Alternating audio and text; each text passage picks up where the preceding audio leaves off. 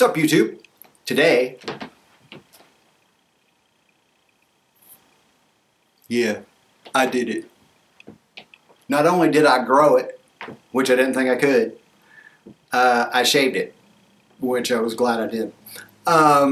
Yeah, beards are, yeah, I loved it. I really did. Because I played with it all the time. There's nowhere I can go that's not going to sound bad. But it had to go. It had to go because it was hot and I was uncomfortable, and I don't like being uncomfortable. When you're sitting in an air-conditioned car and your face is sweating because sunlight's hitting it, yeah, it's time for it to go. And then plus I work in a bakery, so you know, I mean, facial hair and all. I'm not doing that.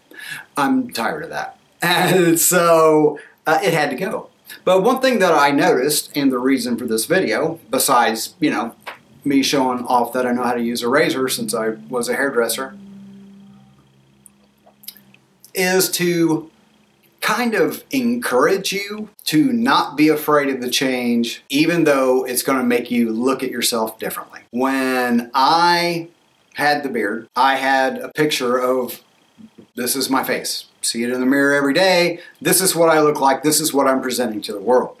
Well, even though it was real, it was not accurate because that wasn't the shape of my face. I had changed the shape of my face by growing the beard. And so it gave me a jawline that I don't have. You know, I never noticed before that, you know, my forehead's too big. Because when I had the beard, it balanced all that stuff out, and that's one of the reasons why I liked it. I was like, wow, you know, this suits me well. It seems balanced. Look it up. It's important to know. The removing the beard showed me who I really was. I had grown the beard, to be pretty honest. I'd grown the beard because my face was fat. Too much of this and too much of the droopy going on. And the facial hair at any level covered that up, and then I just was sick of shaving because my beard, I could shave twice a day. I'm sick of it. I mean, I'm just freaking sick of it. I'm 52 years old. I'm completely sick of it. So I just let it grow. And then when it grew out and it looked okay, I was like, rock on, this is awesome. But unfortunately, it was giving me a false perception of what I looked like. And unfortunately, it was hiding good news. It was hiding something that would have been encouraging to me. And what it was hiding was the fact that I had lost weight. See, I grew the beard to cover my fat face up, and then I went on a diet.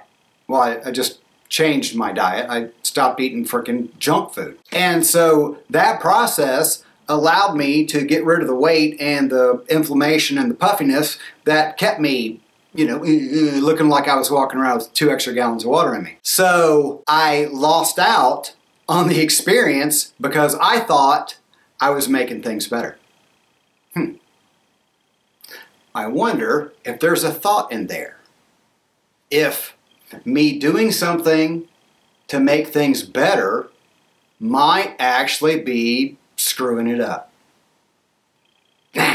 Anyway, so I hope you like the new look, or the old look, as I should say. This might come and go, because it actually grew pretty quick. I never had one when I was younger because I had areas that just wouldn't grow, and now that I'm old, it grows out of everywhere.